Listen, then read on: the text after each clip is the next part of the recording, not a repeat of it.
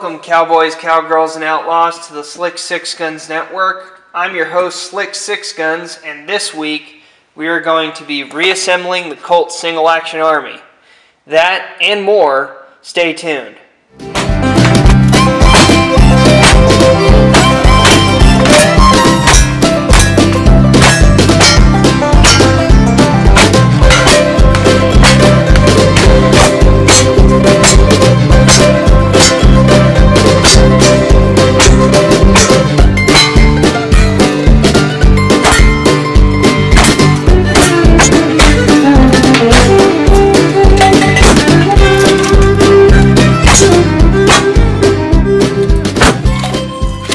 Go ahead and put my ejector rod housing screw back in its place. And make sure that the ejector rod housing works, which it does. Then I'm going to go ahead and flip her over. The last thing to come out was the bolt. Put the bolt back in. You might need a punch to sort of assist you and make sure that these parts go in correctly. Take my hammer and my hand, put those in.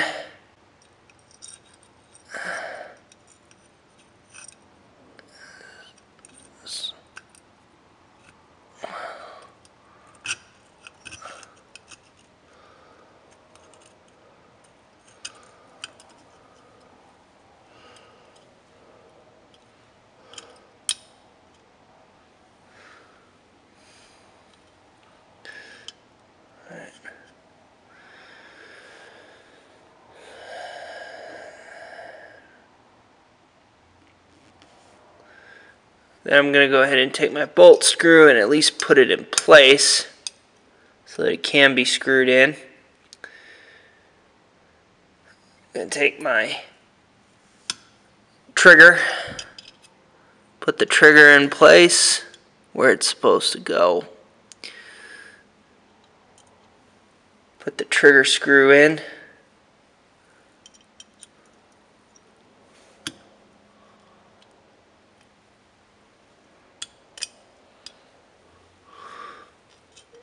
Take the bolt spring,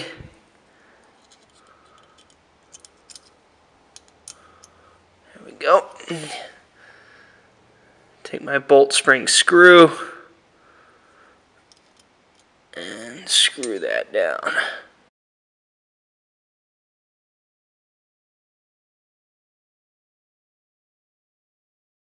Go ahead and tighten down my trigger screw and my bolt screw.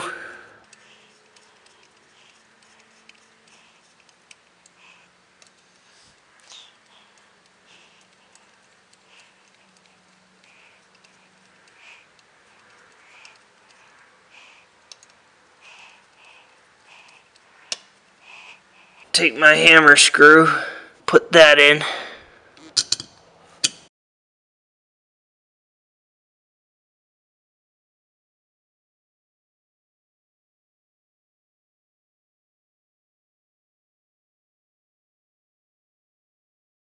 So we've got the frame together, so we're going to go ahead and check it, make sure that we do a functions check so that we know so far at this point that it's not messed up and we can continue to put it back together. Otherwise we're going to have to take it apart again. So I'm going to put it to half cock. And the way that you tell that this is actually functioning is that you check the bolt. And if the bolt goes down, you know that it's actually working. Alright, so at half cock the bolt should go down, which it is. I can open the loading gate. I'm good. Go to full cock. The bolt comes up, which it does. It's ready to fire. I pull the trigger. Drops down. The bolt still stays up. Okay, so we know that that's together. So we're going to go ahead and set that aside. And the next thing we're going to do is you're actually going to go ahead and start putting our lower portion of our grip frame together. So we're going to go ahead and take our mainspring and we're going to go ahead and start screwing that on. With the mainspring, you're going to want to leave it just a little bit loose. I'm going to go ahead and hand start it here. Alright, and you just need to tighten it enough so that the mainspring can still move. There you go. But it's not completely tightened to the point where it's fixed. And then what we're going to go ahead and do is we're going to put the lower grip frame onto the frame. We're going to put the trigger through its slot, and we're going to just leave the mainspring kind of hanging. And then what we're going to do is we're going to go ahead and we are going to put a screw in the very front bottom. You always want to start there first. Kind of take these screws, put these screws back in the order, in the reverse order that you took them out of. It's a lot easier to remember it that way.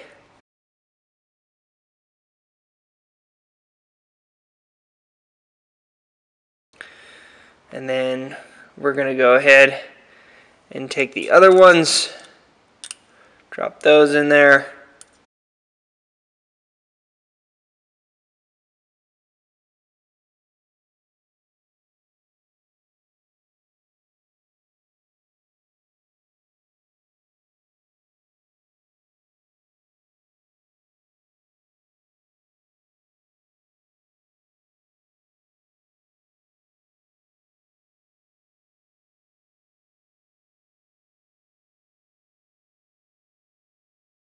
And then what we're going to go ahead and do is we're going to take the mainspring, we're going to lower it down, and we're just going to put it underneath the hammer. The mainspring should always end up underneath this little spindle ball right here.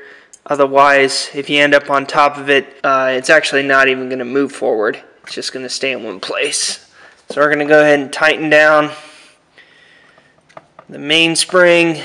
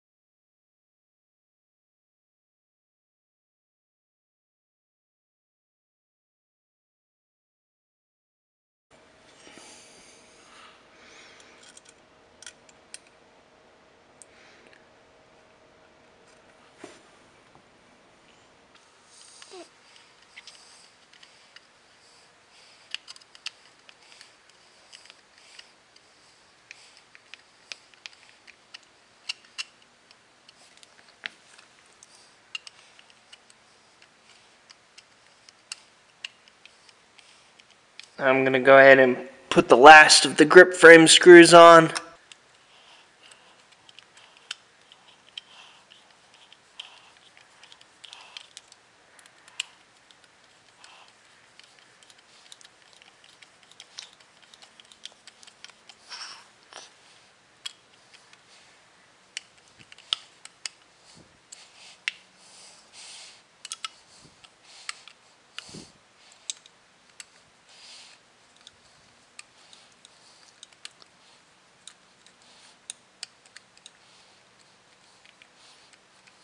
Put the grip screw on here.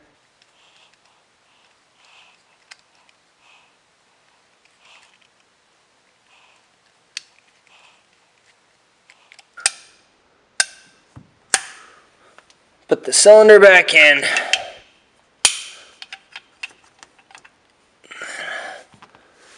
Put the base pin back in.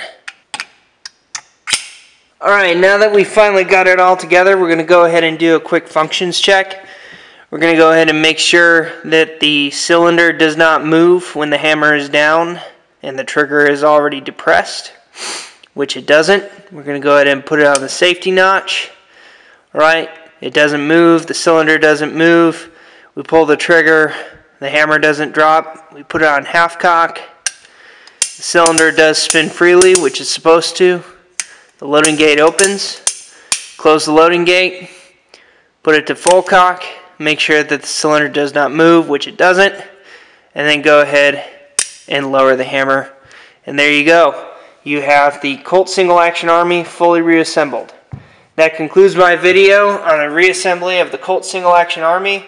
I'll see you again next time. Well, cowboys, cowgirls, and outlaws, I hope you enjoyed this video as much as I did. If you're looking forward to the next video, I'll be seeing you on down the trail. Have a good one.